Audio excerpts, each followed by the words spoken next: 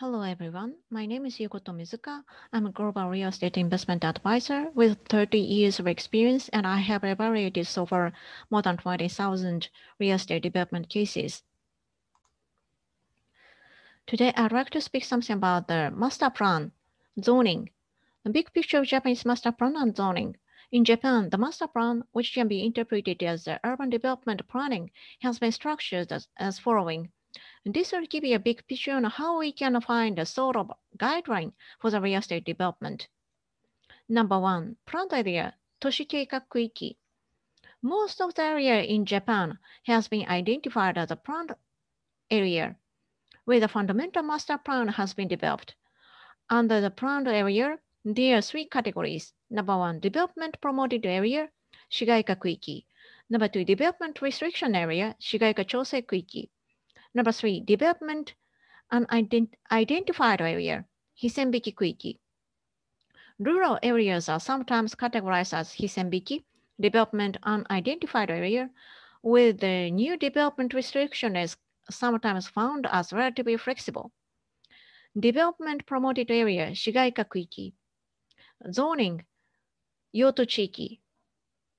It has been allocated under the development promoted area. Zoning are basically residential, commercial, and industrial, each one of which is subcategorized into several specific zonings. The volume allowance as well as the footprint ratio have been allocated each subzoning according to Building Standard Act.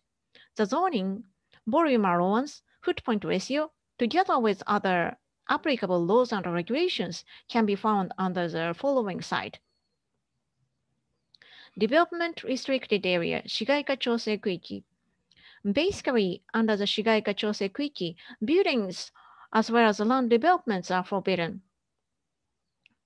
Exceptionally, a farmer's house, which has originally been there since before the area identification, can be redeveloped when the property owner wants to do and has the permission from the authority, or other uses which should exist in the area, such as hospital or neighborhood small grocery store, may be allowed to develop. Number four, development unidentified area, Hisenbiki Kuiki. Under this area, usually the footprint ratio is 30% to 70%, and basically 50% to 400% volume allowance are designated under the zoning. Note, agricultural land. Basically, if the subject land is agricultural land, defined under Agriculture Promotion Act, Nojo Shinko-ho, or is not finally determined by the local authority, this can be checked at City Hall or Agriculture Committee. If the land is an agricultural land located in number 2 development promoted area, Shigaika Kuiki, the permission process may be much easier. However, if the land is located under the number 3 development restriction area, Shigaika chosei Kuiki, or even number 4, the owner needs to change the land use from the agriculture to the land for building development. Further details on the approval process must be double-checked with the local agriculture committee, and the new owner should open the dialogue with local authorities. Anyway, if you liked the contents of this channel, please click the like button. Thank you so much for your attention.